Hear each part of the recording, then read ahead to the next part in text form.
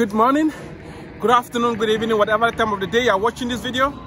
This is Dr. Eric Tangumonkan with IEM Approach, where we inspire, equip, and motivate people to discover God's great potential in them, develop that potential, and deploy it. This video is for you who feels as if you are stuck. And part of it is because you think you are stuck because of what happened to you in the past, because of what people have not done for you.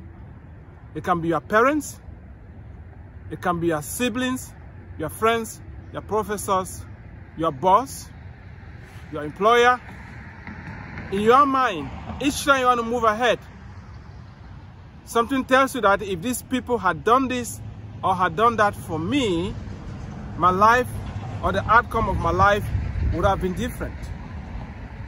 I want to encourage you to realize that in so much as it's good for people to do things for you, in so much as it's good for people to support their dreams and your desires and your aspirations, you have to remember that it is far better for you to take charge and do things for yourself.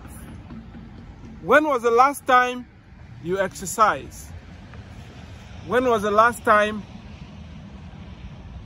you saved some money? When was the last time you took care of those important relationships that are in your life? It is what you do, it is what you take charge over that is going to bring you the highest reward. I want to encourage you to start today.